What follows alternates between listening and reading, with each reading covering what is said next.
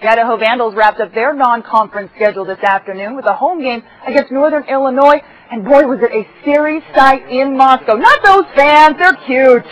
Bad night for the Vandal team. After trailing by as much as 28, they make a late surge. Nathan Enderle to his tight end, Eddie Williams.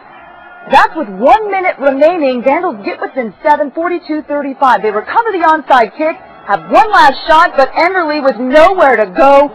He stacked on 4th and 9 with 9 seconds left, and that, my friends, is the ball game. Idaho shocked at home 42-35. They take a 1-3 record in the next week's conference opener against a very good Hawaii team.